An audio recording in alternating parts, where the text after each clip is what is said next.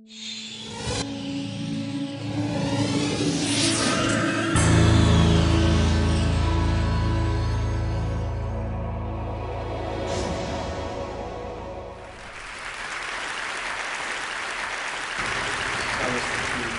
is nothing bigger or older than the universe.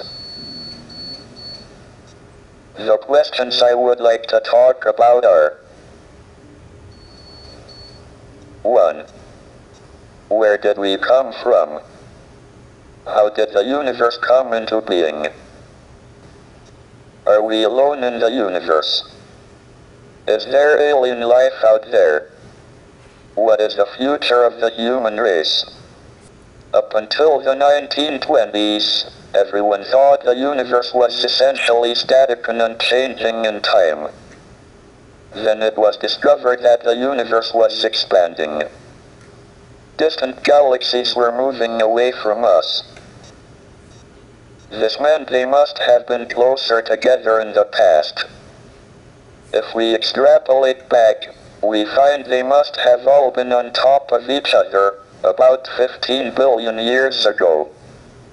This was the Big Bang, the beginning of the universe. But was there anything before the Big Bang? If not, what created the universe? Why did the universe emerge from the Big Bang the way it did? We used to think that the theory of the universe could be divided into two parts. First, there were the laws like Maxwell's equations and general relativity that determine the evolution of the universe, given its state over all space at one time. And second, there was the question of the initial state of the universe. We have made good progress on the first part, and now have a knowledge of the laws of evolution in all but the most extreme conditions. But until recently, we have had little idea about the initial conditions for the universe. However, this division into laws of evolution and initial conditions depends on time and space being separate and distinct. Under extreme conditions, general relativity and quantum theory allow time to behave like another dimension of space. This removes the distinction between time and space, and means the laws of evolution can also determine the initial state. The universe can spontaneously create itself out of nothing. Moreover, we can calculate the probabilities that the universe is created in different states. These predictions are in excellent agreement with observations by the WMAP satellite of the cosmic microwave background, which is an imprint of the very early universe. We think we have solved the mystery of creation. Maybe we should patent the universe and charge everyone royalties for their existence. I now turn to the second big question: are we alone, or is there other life in the universe? We believe that life arose spontaneously on the Earth, so it must be possible for life to appear on other suitable planets, of which there seem to be a large number in the galaxy. But we don't know how life first appeared. We have two pieces of observational evidence on the probability of life appearing. The first is that we have fossils of algae from 3.5 billion years ago. The Earth was formed 4.6 billion years ago, and was probably too hot for about the first half billion years.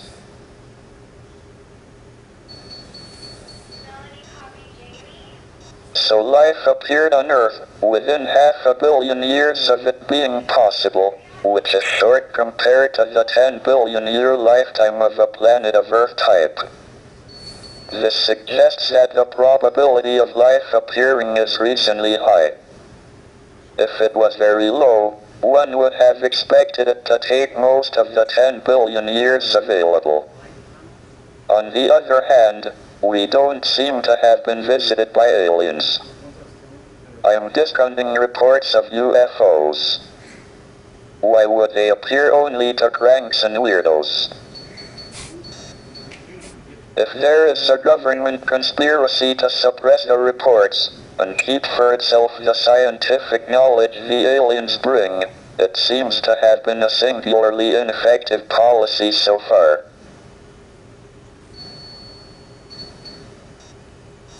Furthermore, despite an extensive search by the SETI project, we haven't heard any alien television quiz shows. This probably indicates that there are no alien civilizations, at our stage of development, within a radius of a few hundred light years. Issuing an insurance policy against abduction by aliens seems a pretty safe bet. This brings me to the last of the big questions, the future of the human race.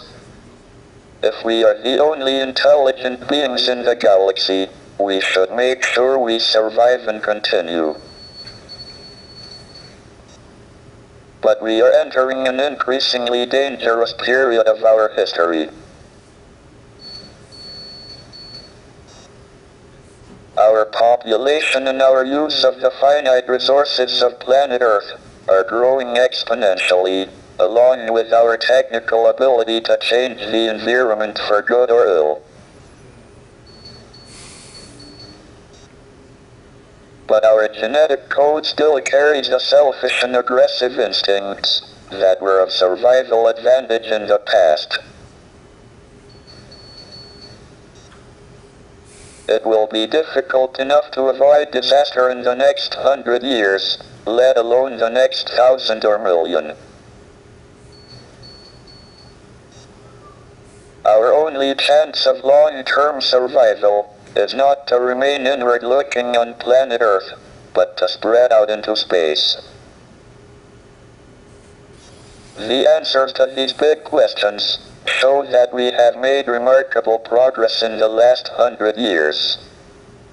But if we want to continue beyond the next 100 years, our future is in space. That is why I'm in favor of manned, or should I say, personed, space flight.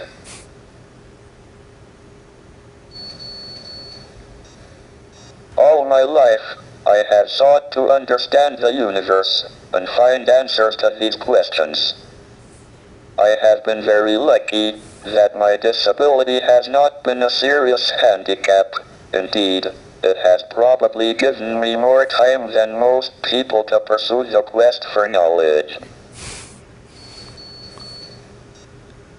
The ultimate goal is a complete theory of the universe, and we are making good progress. Thank you for listening. Professor, if you had to guess either way, do you now believe that it is more likely than not that we are alone in the Milky Way as a civilization of our level of intelligence or higher?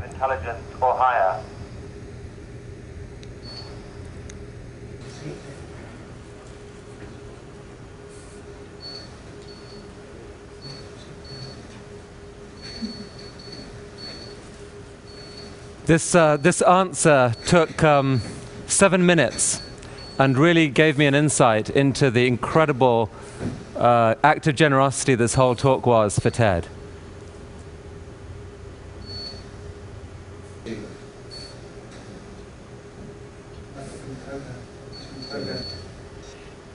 I think it quite likely that we are the only civilization within several hundred light years. Otherwise, we would have heard radio waves. The alternative is that civilizations don't last very long, but destroy themselves. Professor Hawking, thank you for that answer. We will take it as a salutary warning, I think, for the rest of our conference this week. Professor, we really thank you for the extraordinary effort you made to share your questions with us today. Thank you very much indeed.